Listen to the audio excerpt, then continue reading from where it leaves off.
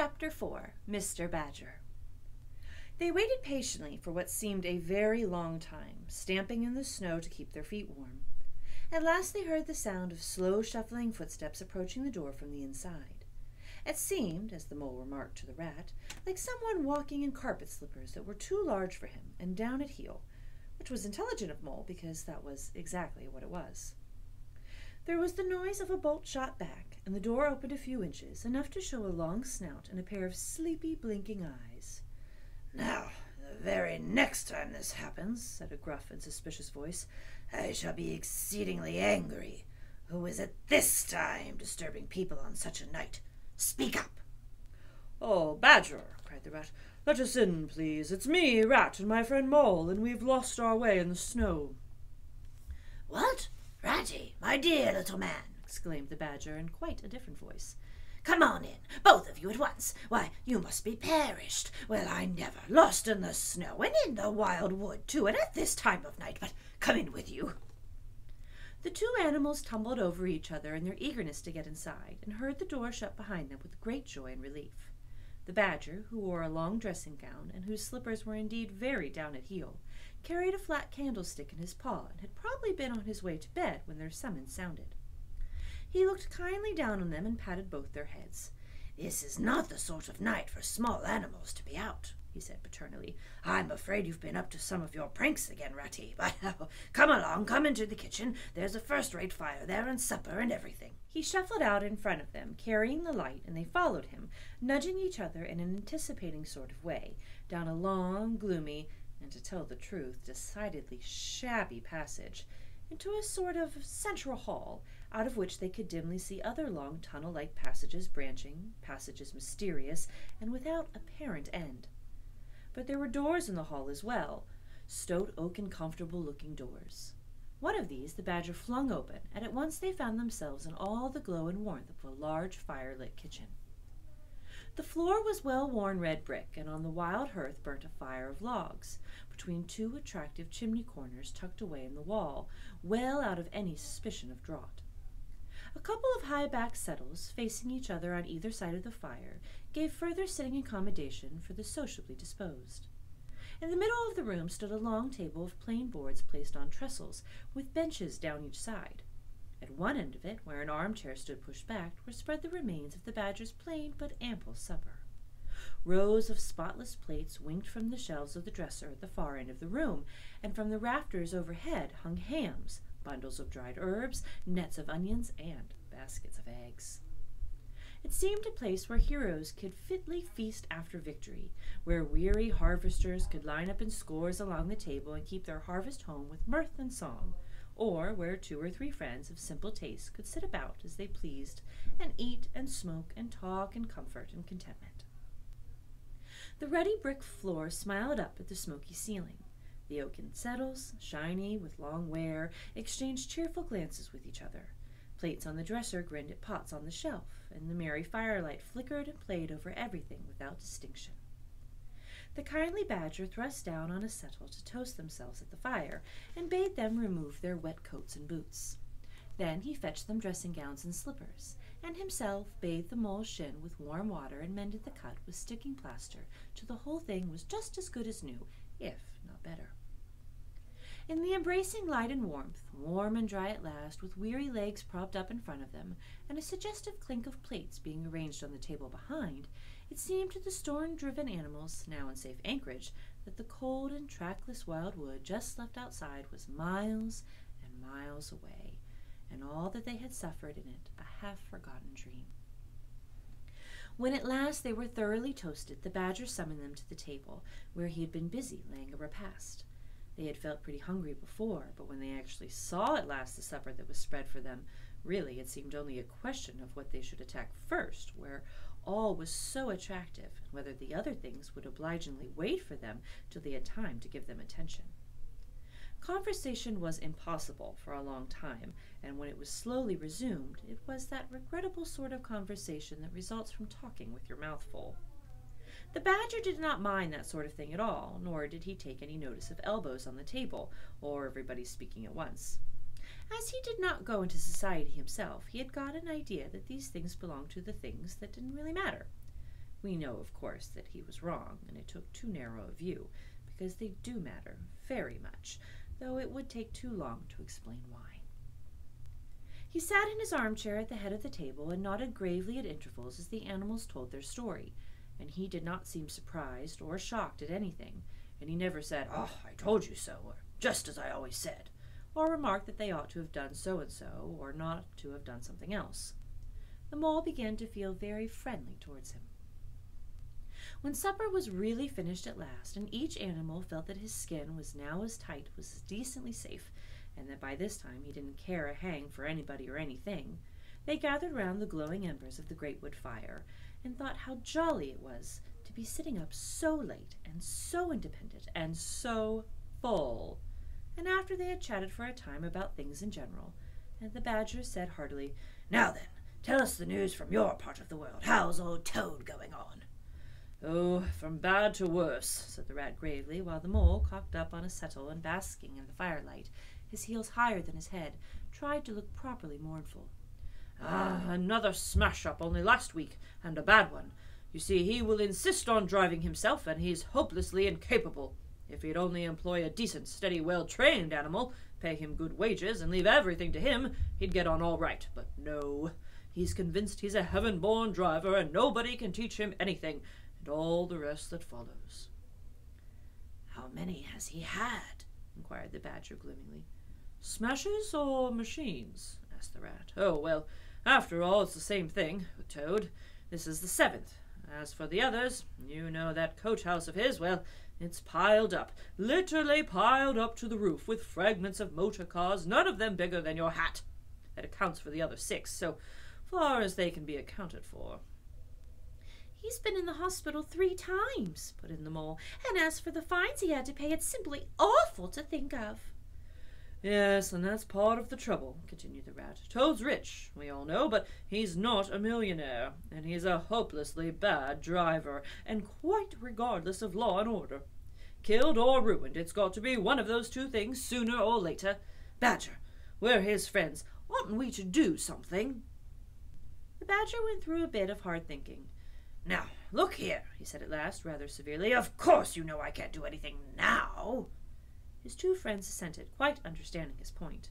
No animal, according to the rules of animal etiquette, is ever expected to do anything strenuous or heroic, or even moderately active during the off-season of winter.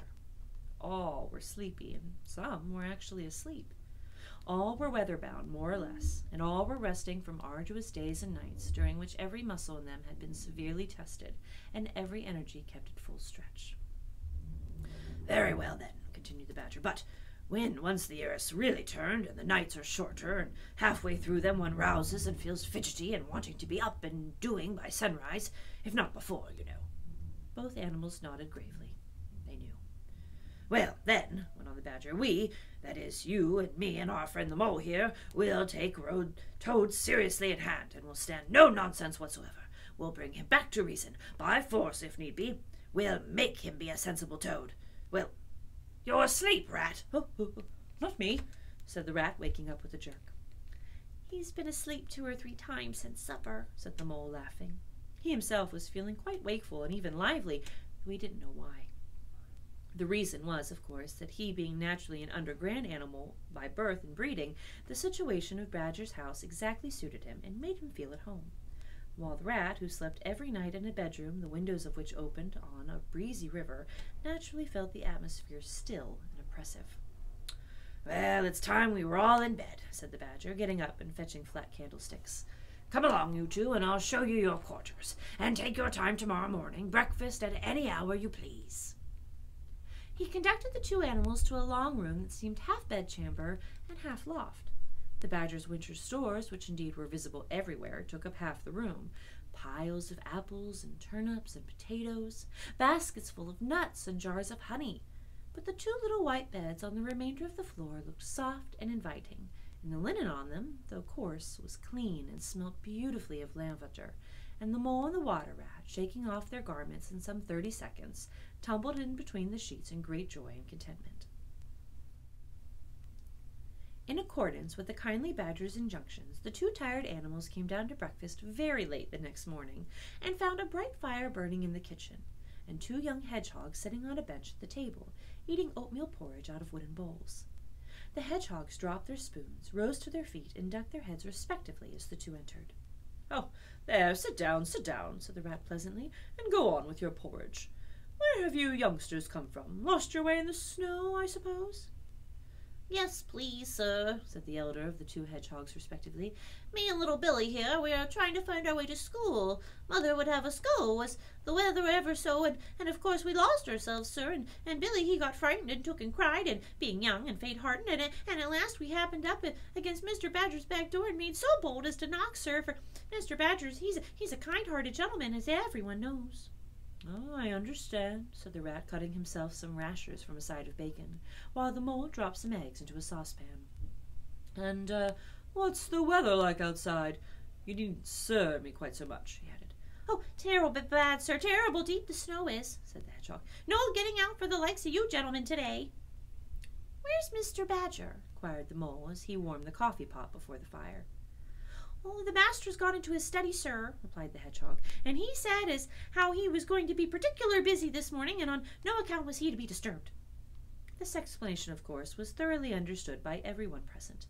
The fact is, as already set forth, when you live a life of intense activity for 6 months in the year, and of comparative or actual silence for the other 6, during the latter period you cannot be continually pleading sleepiness when there are people about or things to be done. The excuse gets monotonous. The animals well know that Badger, having eaten a hearty breakfast, had retired to his study and settled himself in an armchair with his legs up on another and a red cotton handkerchief over his face, and was being busy in the usual way at this time of year. The front door bell clanged loudly, and the rat, who was very greasy with buttered toast, sent Billy, the smaller hedgehog, to see who it might be. There was a sound of much stomping in the hill, and presently Billy returned in front of the otter, who threw himself on the rat with an embrace and a shout of affectionate greeting. "Oh, get off!" spluttered the rat with his mouth full. "Oh, I thought I should find you here all right," said the otter cheerfully. "They were all in a great state of alarm along the river bank when I arrived this morning. Rat never been home all night, nor Mole either. Something dreadful must have happened, they said, and the snow had covered up all your tracks, of course. But I knew that when people were in any fix, they mostly went to Badger, or else Badger got to know of it somehow. So I came straight off here through the wild wood and the snow. My, oh, it was fine, coming through the snow as the red sun was rising and showing against the black tree trunks.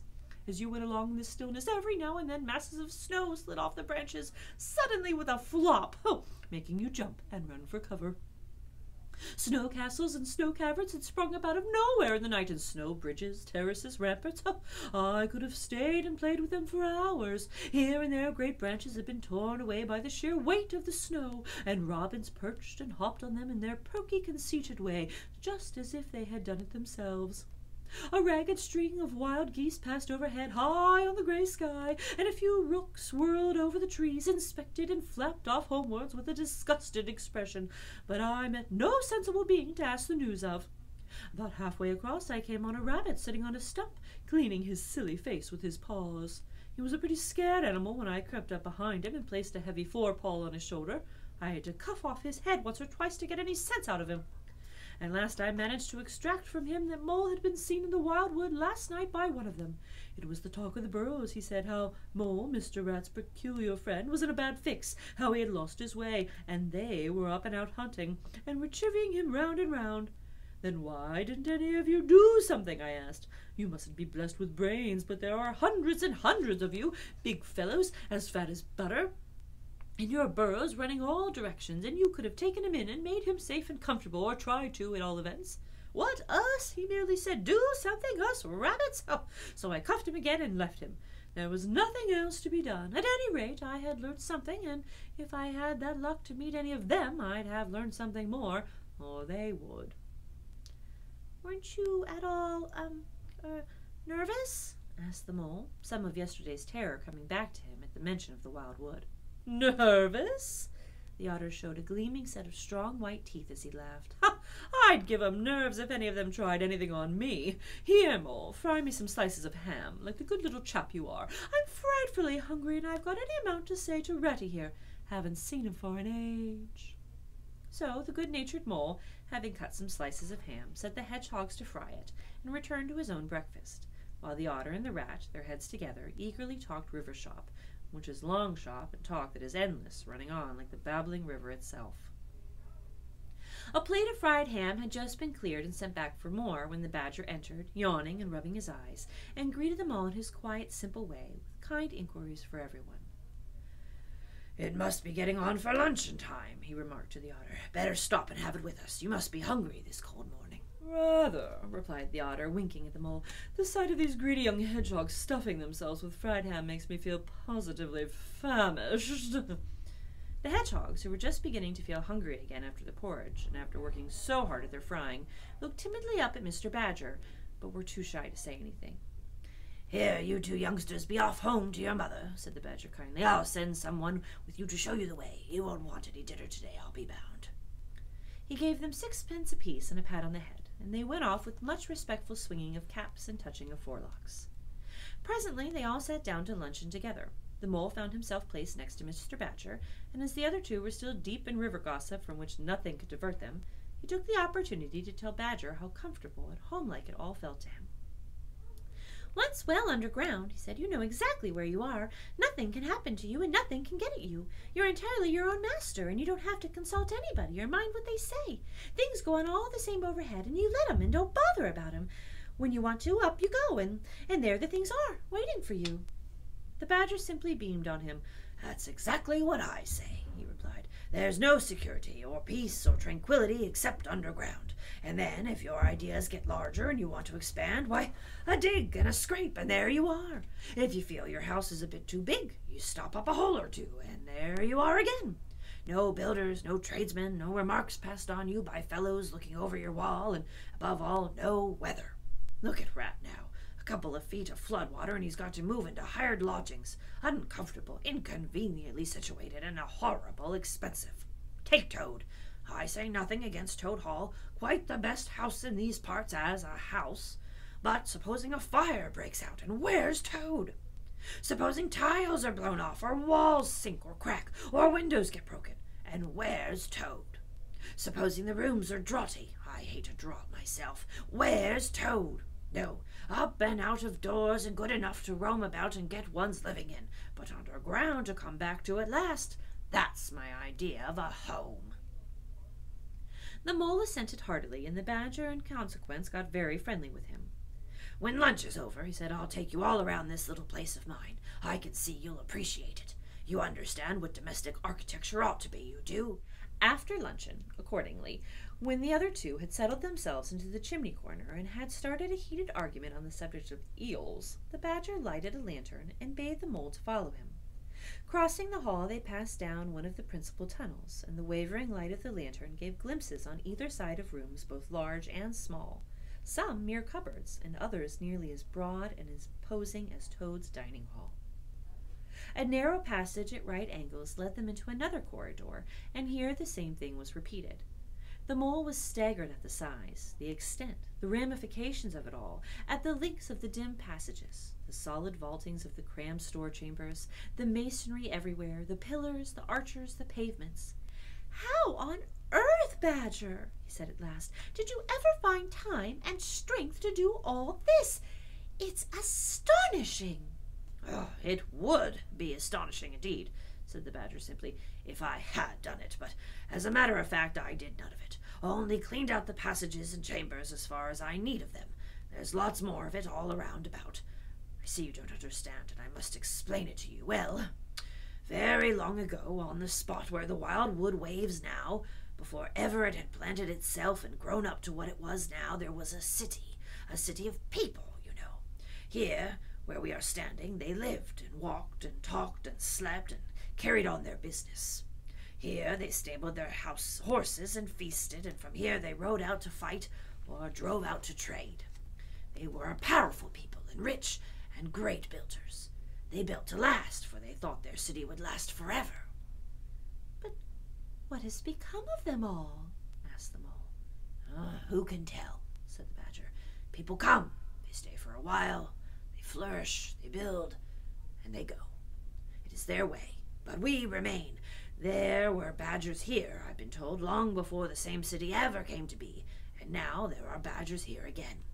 We are an enduring lot, and we may move out for a time, but we wait, and are patient, and back we come, and so it will ever be. Well, and when they went at last, those people, said the mole. When they went, continued the Badger, the strong winds and persistent rains took the matter in hand, patiently, ceaselessly, year after year. Perhaps we Badgers, too, in our own small way, helped a little. Who knows? It was all down, down, down, gradually, ruin and leveling and disappearance. Then it was all up, up, up, gradually, as seeds grew to saplings, and saplings to forest trees, and bramble and fern came creeping in to help. Leaf mold rose and obliterated. Streams in their winter freshets brought sand and soil to clog and to cover, and of course of time our home was ready for us again, and we moved in. Up above us on the surface the same thing happened. Animals arrived, liked the look of the place, took up their quarters, settled down, spread, and flourished. They didn't bother themselves about the past. They never do. They're too busy. The place was a bit humpy and hillocky, naturally, and full of hills, but that was rather an advantage. They don't bother about the future either. The future when perhaps the people will move in again, for a time, as may very well be. The wildwood is pretty well populated by now, with all the usual lot. Good, bad, indifferent. I name no names, it takes all sorts to make a world, but I fancy you know something about them yourself by this time. I do indeed, said the mole with a slight shiver. Well, well, said the Badger, patting him on the shoulder. It was your first experience of them, you see. They're not so bad, really. We must all live and let live, but I'll pass the world round tomorrow, and I think you'll have no further trouble. Any friend of mine walks where he likes in this country, or I'll know the reason why. When they got back to the kitchen again, they found the rat walking up and down very restless. The underground atmosphere was oppressing him and getting on his nerves, and he seemed really to be afraid that the river would run away if he wasn't there to look after it. So he had his overcoat on and his pistols thrust into his belt again. "Come along, Mole," he said anxiously as soon as he caught sight of them. "We must get off while it's daylight. Don't want to spend another night in the wildwood again." "Oh, it'll be all right, my fine fellow," said the otter. "I'm coming along with you, and I know every path blindfold, and if there's a head that needs to be punched, you can confidently rely upon me to punch it." "Oh, you really needn't fret, Ratty," added the Badger placidly. "My passages run further than you think, and I've bolt holes to the edge of the wood in several directions, though I don't care for everybody to know about them. When you really have to go, you shall leave by one on my shortcuts. Meantime, make yourself easy and sit down again." The rat was nevertheless still anxious to be off and attend to his river, so the Badger, taking up his lantern again, led the way along a damp and airless tunnel that wound and dipped, part vaulted, part hewn through solid rock, for a weary distance that seemed to be miles.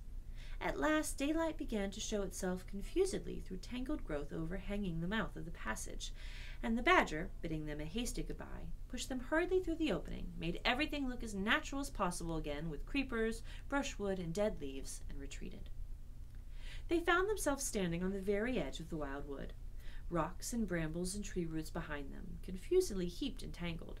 In front, a great space of quiet fields, hemmed by lines of hedges black on the snow, and far ahead a glint of the familiar old river, while the wintry sun hung red and low on the horizon. The otter, as knowing all the paths, took charge of the party, and they trailed out on a bee-line for a distant stile. Pausing there a moment and looking back, they saw the whole mess of the wildwood, dense, menacing, compact, grimly set in vast white surroundings. Simultaneously they turned and made swiftly for home, for firelight and the familiar things it played on, for the voice sounding cheerily outside their window, of the river that they knew and trusted in all its moods, that never made them afraid with any amazement. As he hurried along, eagerly anticipating the moment when he would be at home again among the things he knew and liked, the mole saw clearly that he was an animal of tilled field and hedgerow, linked to the ploughed furrow, the frequented pasture, the lane of evening lingerings, the cultivated garden plot. For others, the asperities, the stubborn endurance, or the clash of actual conflict that went with nature in the rough. He must be wise, must keep to the pleasant places in which his lines were laid and which held adventure enough in their way to last for a lifetime.